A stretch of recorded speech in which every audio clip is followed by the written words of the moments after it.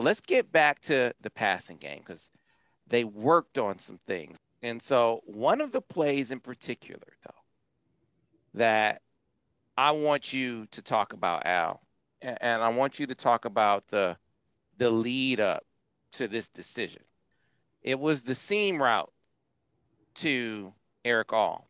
And I noted in the booth, they're in quarters. And then pre-snap, they rotated. Looks like they rotated into a cover three. And he saw it. Now, what I want to know from you, Al, as you talk us through this, is that something anticipated? You, as Al Borges, say this is what they typically do, or is this a matter of him just reading on the fly, recognition on the fly, Okay. smash verticals versus one high? You got 12 personnel on the field, which is 2 tight ends, 1 back, and 2 wide receivers.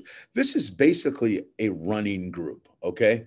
Now, this could be calculated. They may know, I know we would always study what coverages are we getting to which groups.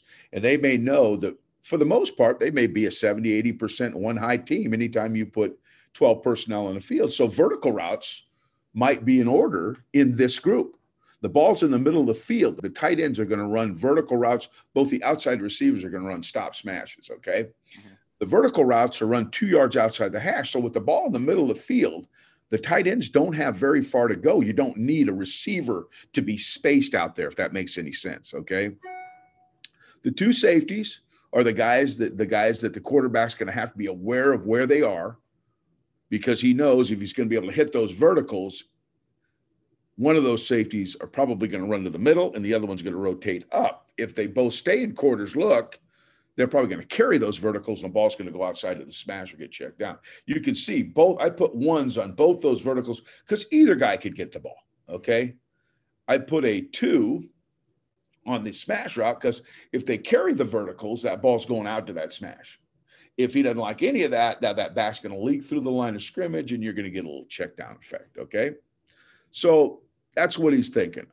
I got to figure out what those safeties, where they are initially and what are they going to do in the ball snap, because that's what really counts. Real quick, I want you to explain something. You were very, very particular about this route going a couple of yards outside the hash. Why did you have me push it like that? That way they know they can stretch that safety, because if they get too tight, the safety can play both of them just by reading the quarterback's eyes, you know. But if they're wide enough and create space between each other, then the safety has further to go.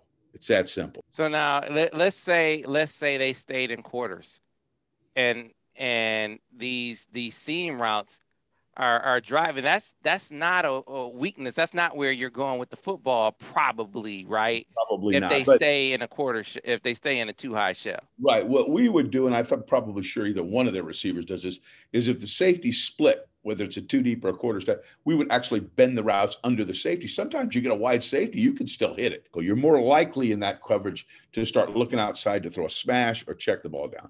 But now you see something happen at the snap of the ball, right? Okay.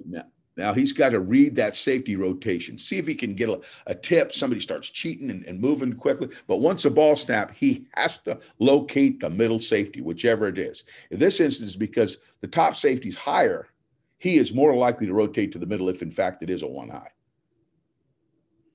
And you can see, there's your look, okay? Now, eyes straight to the safety, okay? And make sure you do nothing to pull him into that vertical. Keep your eyes right on him, straight near, right down the middle. See that? See that? That helmet, and you can see the wings are straight down the field, looking right at that safety, and then bam, shoot that ball, little 2 throw, or almost a little 1 throw, where it's almost flat, where you're going to get it to him so that safety can't rally and either hit him or distort the throw enough to where he doesn't want to catch it. But you can see that's ball thrown pretty much on time. The trajectory is right. But the thing I like the most about it is that right there. That right there, the end zone shot shows you that his wings, those wings on those Michigan helmets, I loved it because I could always see where the quarterback was looking. Those wings are right on that safety. And that safety does not know until the last beat where that ball's going.